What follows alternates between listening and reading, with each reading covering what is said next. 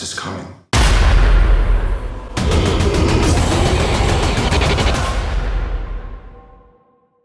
At the beginning of the movie, the Reverend comes to meet Father Abraham after many years. Reverend informs him that something truly terrible is on the horizon, and evil like this world has never seen before. He gets up and says that their Lord teaches them that violence is never the answer, but the time has come that even the most holiest of saints must become executioners. They then perform some ritual, and the Reverend tells Abraham that they will provide him with the means to defeat the coming darkness, and he will not be alone as he walks through the dark valley. He then asks him if he is willing to join them in this fight. Abraham accepts, and the Reverend prays to God to give Abraham the power to be his sword and administer his justice. Abraham leaves the city to battle evil, and the movie shifts many years ahead, where we see Abraham in the woods setting up traps. Suddenly, he feels some movement in the nearby bushes, due to which Abraham becomes alert and points the gun in that direction, but his dog comes out from there. Later, we see that Abraham is now living in a remote farm, where a guy named Thomas visits him, who has brought him what he needs. Thomas asks him, "How are things today?" To which Abraham says, "Not much different from other days." Abraham thanks him, to which Thomas says it's the least he can do to show their gratitude for all he has done for their community. Thomas then notices a closed door there, and Abraham tells him that it goes to the back of the house and hasn't been opened since the darkness. They then come out of the house, where Abraham tells him that he got wood to chop and instructs him to keep an eye on her, and here Abraham's daughter, Sarah, is revealed. Later that night, Thomas tells Abraham that he gave Sarah something to sleep, and he asks his permission to leave. However, Abraham tells him that he is not going anywhere. Following this, we see them having supper, and Thomas comments that he has not eaten that well since before the darkness. Abraham notices a necklace on Sarah's neck, and Thomas tells him that when he was at the general store this morning, he got it for her, but Abraham says he should not have. Thomas comments on how Sarah is increasingly resembling the Mrs. Abraham asks for clarification, and Thomas explains that while looking at a photograph near the gramophone earlier, he noticed Sarah is a striking resemblance to his wife. Abraham gets furious and says that Sarah doesn't look a thing like her, and that Sarah never would have abandoned him. He then tells Thomas that the rain has stopped, so it's time for him to leave. After this, the movie shifts to the past, where Abraham looks quite worried because his wife is delivering the child inside. Hearing her screams, Abraham goes inside where he learns that his child was born dead. Abraham is very sad about this, but suddenly, his child comes alive and starts crying. However, the doctor tells him that his daughter shall live, but she will be nothing but a cripple. Mary, the doctor, and the nurse begin repeating the same thing, and seeing their demonic eyes, Abraham rushes out of that room with Sarah. The three of them also come out repeating nothing but a cripple, and begin moving towards him, and as he screams in fear, the scene transitions to the present. Abraham hears his dog barking and comes out to investigate, and then he sets out with him towards the forest. Now, after going deep into the forest, his dog runs towards something, and Abraham gets terrified seeing a demonic creature behind bushes, feeding on something. But the next moment, the creature disappears from there. The next day, Thomas visits him again and apologizes for his behavior last night. And when he asks him about his dog, Abraham says he probably ran after a hare into the woods somewhere. He says he is going to look for him and asks him to look after Sarah for him. Abraham goes into the woods, where he finds his dog's collar chain. And meanwhile, Thomas notices that Sarah is a bit scared and showing concern for her. He says one day he is going to take her far away from all this. Just then, Abraham returns and he angrily tells Thomas to get out of his house. He brings him out and throws him on the ground, and when Thomas asks him what's wrong with him, Abraham tells him to get out of there and not ever come back. He then goes to chop the wood, and during this, we are shown some flashbacks in which Abraham is performing an exorcism on someone, and his ex also has a role in it. Later, he goes to Sarah's room and tells her that he is going out to check on the traps before dark falls, but Sarah is angry with him and remains silent.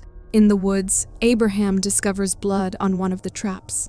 As he moves ahead, he notices blood dripping from a tree branch. Suddenly, the demonic creature attacks him, causing him to fall.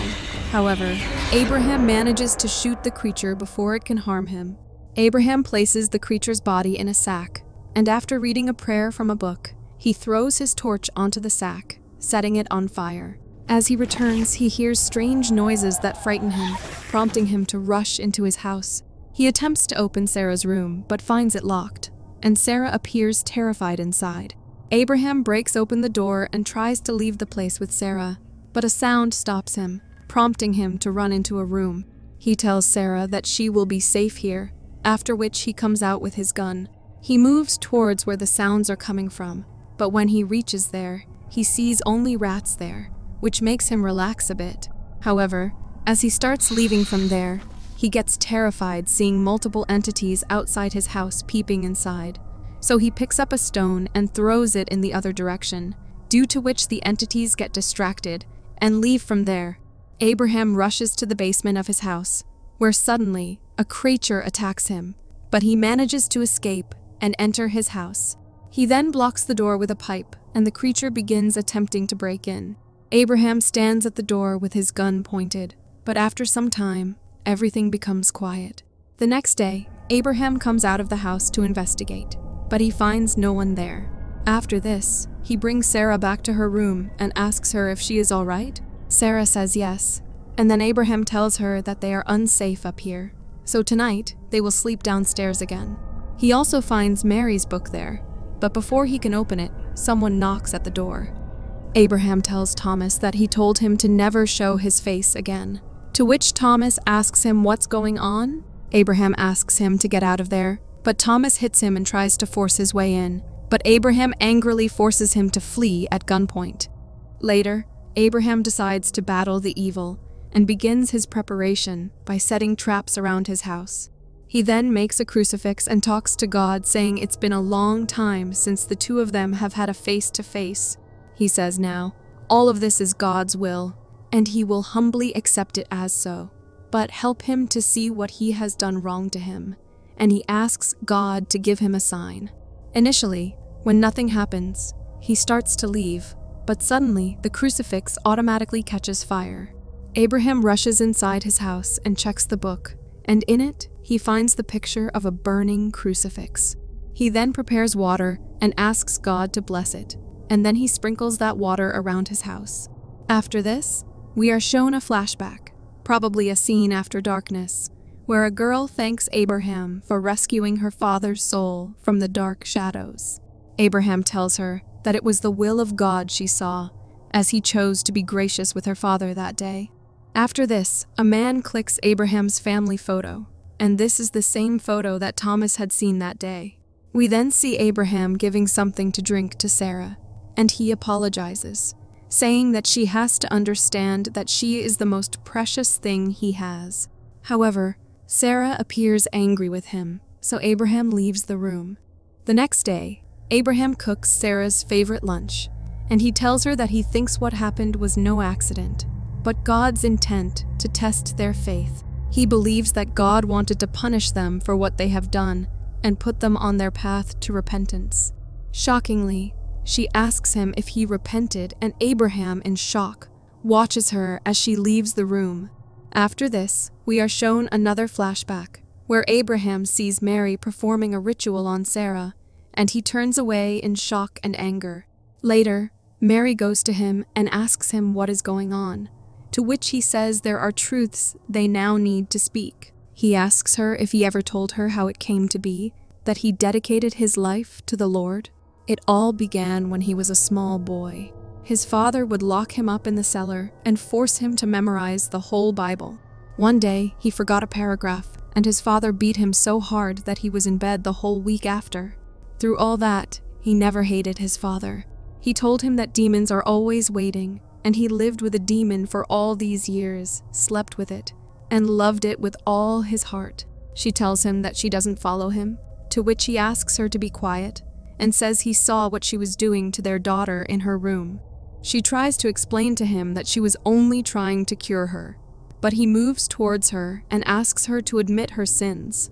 He then tries to strangle her, saying there is nothing worse than a witch, but she manages to hit him and run away from there. Abraham follows her into a room with the axe he still uses to chop the wood, kills her with it, and then buries her in the backyard, with Sarah witnessing the act. Back in the present, Abraham comes out of the house upon hearing some noise, and soon realizes that the entities are around. He rushes back into his house, checks the book, and learns that the ritual will not work. Just then, he hears a sound and comes out of the room to investigate, only to find that there are no bullets in his rifle. He spots his axe nearby, quickly picks it up, and when the creature approaches him, he attacks it with his axe, only to be shocked to find that it is Thomas who dies there. He then hears sounds from upstairs and, concerned for Sarah, he rushes to her room, only to see that Sarah is performing a ritual and reading spells from Mary's book. Sarah turns towards him, revealed to be possessed, prompting Abraham to point his rifle at her, saying she is a witch like her mother. Just then, a creature attacks him from behind, but Abraham manages to shoot and kill it. However, another creature grabs him and begins dragging him away. Abraham shoots and kills this one too, but then he sees a third creature moving towards him. It attacks him, but Abraham takes out a knife from his pocket and kills that creature as well. He then comes out of the house to calm himself, only to find a more powerful creature waiting outside for him.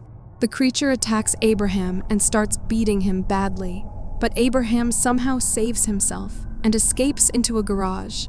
Abraham starts his car, and as the creature opens the door, Abraham runs his car over him. After this, he pours gasoline on that creature and sets it on fire, destroying it. He then returns to his room to check the book and discovers that the ritual won't work if the curse is invoked by a blood relative. Now Abraham, who was badly injured, retreats to the storeroom, and Sarah, wielding his axe, approaches him.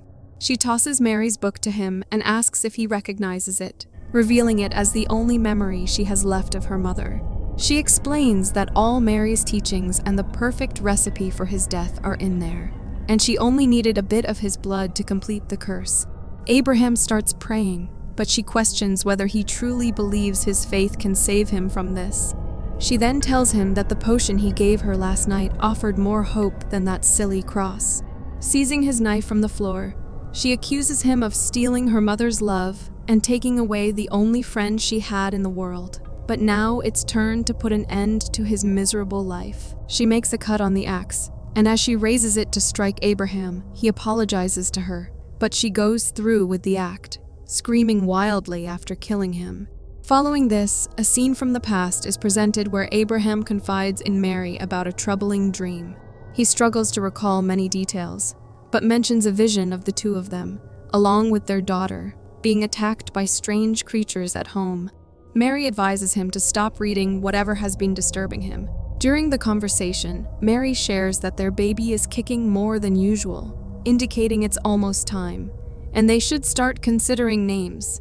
Abraham suggests the name Sarah, which she likes, and then we see that they are moving into their new remote farm. In the present, we observe Sarah heading towards the forest, and mysteriously, her dog also returns. The camera pans upward, revealing ominous dark clouds in the sky, bringing the movie to an end. Thanks for facing the frights with us. If you survived this video, drop a like, summon that subscribe button, and brace yourself for more horror. Until next time, stay spooked.